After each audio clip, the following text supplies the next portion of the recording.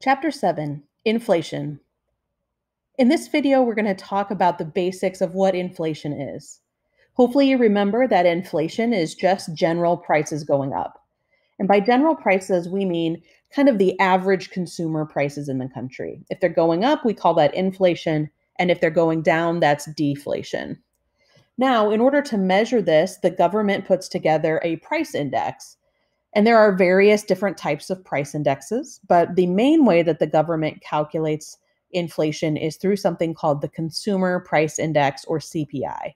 So that's what we're going to be learning in the next video. In order to calculate inflation, inflation is basically the rate of change. So in the green box here, we have your rate of change equation. You take two CPIs of two various time periods, and you calculate the rate of change between them.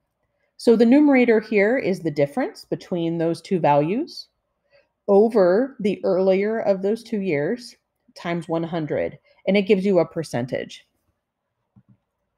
Inflation is also used as a way to compare variables or prices from time period to time period.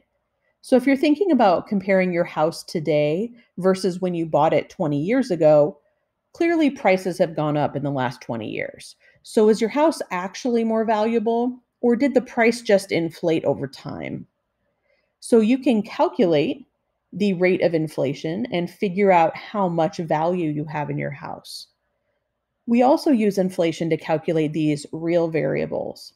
Something that is real means that it's been adjusted for inflation, or the inflation has been taken out of it, so we can compare the real statistics as opposed to just inflationary prices. Inflation is also used by businesses, and particularly banks, to try to predict what we think inflation will be so that they can accurately charge you interest on loans.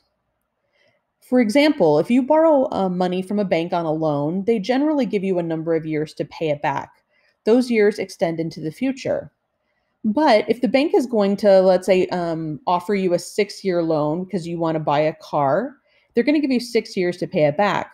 But as you pay back that money in the following 6 years, price inflation is going to happen. So the bank wants to accurately predict how much inflation is going to happen so that they can charge you the right amount of interest. If the bank undercharges you, then the money that you pay them back with for the next 6 years will not be able to buy them as many things. So just as an example here, let's say the bank or the business predicted a certain level of inflation, and it turned out the actual inflation was higher than what the bank predicted. A couple of things happen here. That means that prices are now higher than normal. If your income has stayed the same and prices are now higher, it means you can't buy as many things, or your purchasing power is lower. So here, if inflation is higher than what everybody predicted, borrowers, meaning people who borrowed money on a loan and are paying back that loan over time, are going to be winners because the bank set the interest rate on their loan assuming a lower level of inflation. So when you pay your money back to the bank, the prices of the things that the bank wants to buy are higher than what they thought, and the money you're giving them does not go as far as they wanted. People who lended the money, in this case the bank, they're going to lose because they should have charged you a higher rate of interest but did not. And then, of course, anybody who's on a fixed income is going to lose when there's a lot of inflation. A fixed income means your income stays exactly the same regardless of prices. So a lot of times retirees get the same amount of money every year from their retirement account. If you get the same amount of income every year, but the prices of your groceries and bills are going up, then your purchasing power is lower. In the other situation, if actual inflation turns out to be lower than what was predicted, then the opposite occurs. People who borrowed money from the bank lose because the money that they're paying back will be able to buy lots of things because the prices are lower than what we thought. And people who lended the money win.